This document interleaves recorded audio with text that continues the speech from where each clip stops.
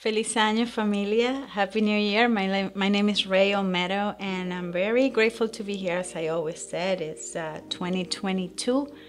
We are in the first Monday of this year, in the first week.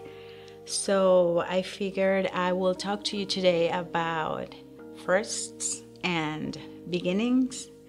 And I have great scriptures for that, and I hope you enjoy it. So let me open up in prayer.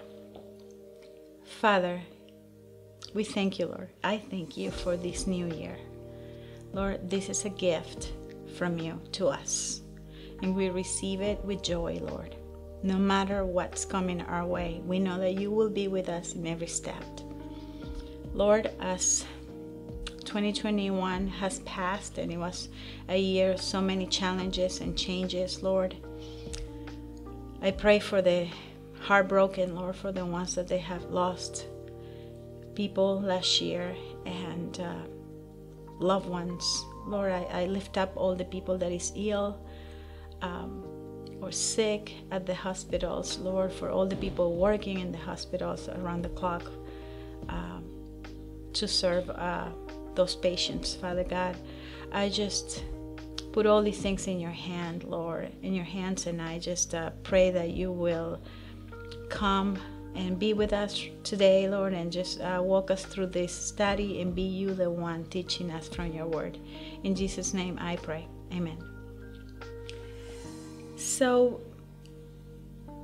as we are, again, in the beginning of this new year, and as we are in the first week of 2022, I start searching for scriptures that have to do with beginnings and with firsts.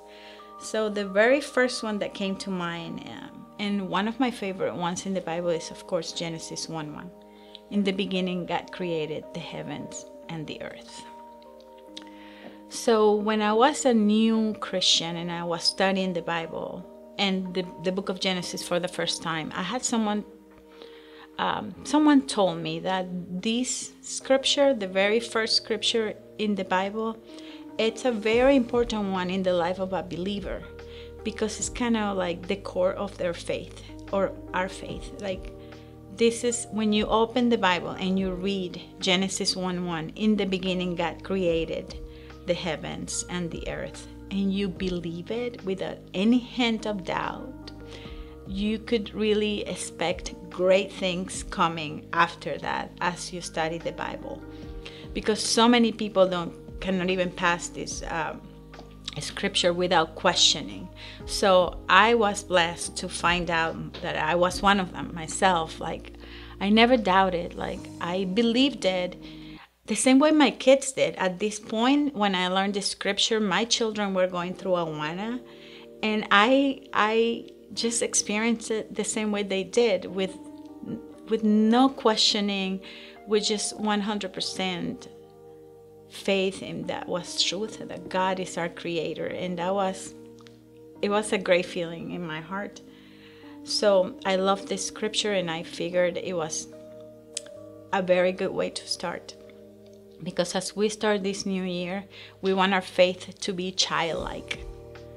At least that's one of the things that I pray for myself, that I will remain with a childlike faith when I encounter difficult situations in life, or even difficult scriptures to understand in the Bible.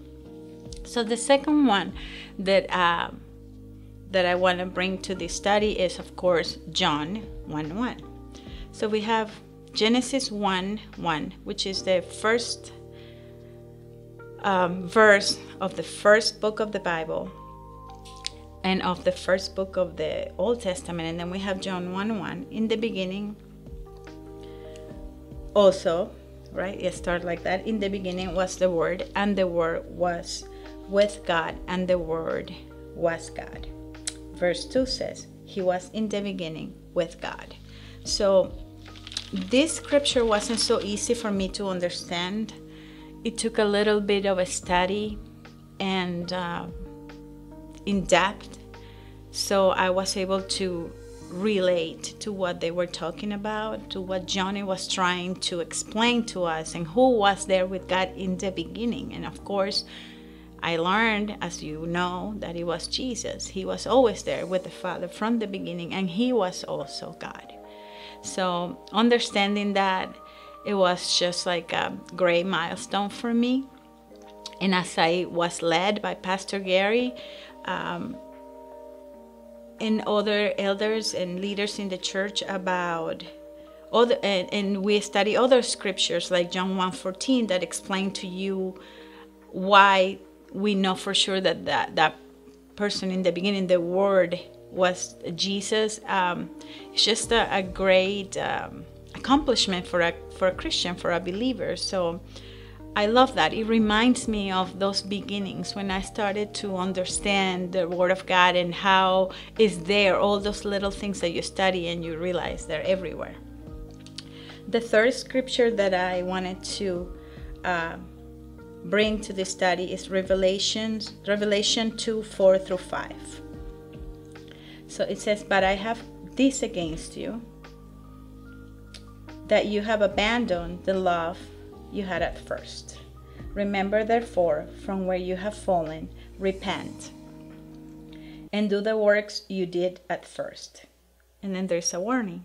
"If not, I will come to you and remove your lampstand from its place unless you repent." So as we progress studying our Bible, we become these mature Christians in the Word if we are constant.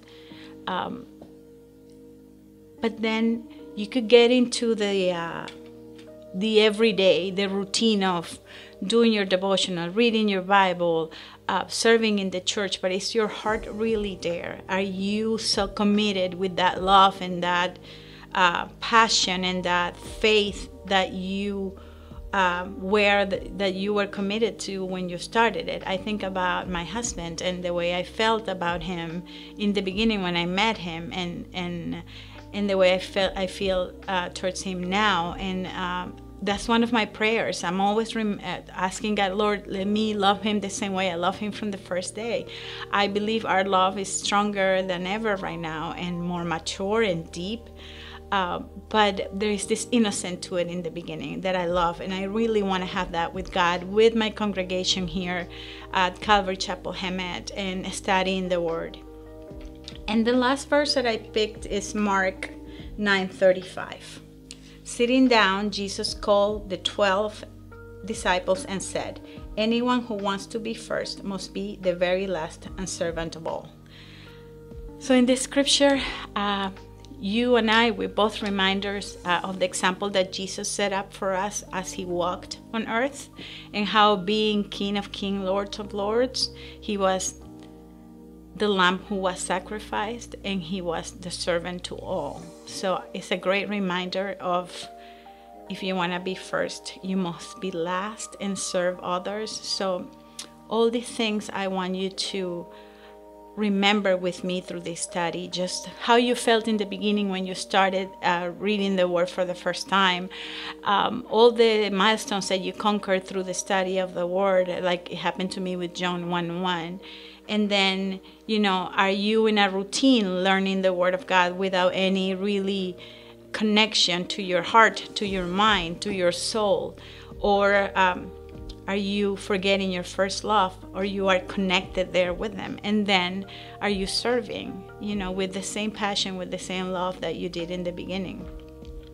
So as I walked you through all these verses that talk about new beginnings and firsts, I pray that your heart will be in the right place today, and you will welcome all these scriptures and study them and read them with the same joy that I have.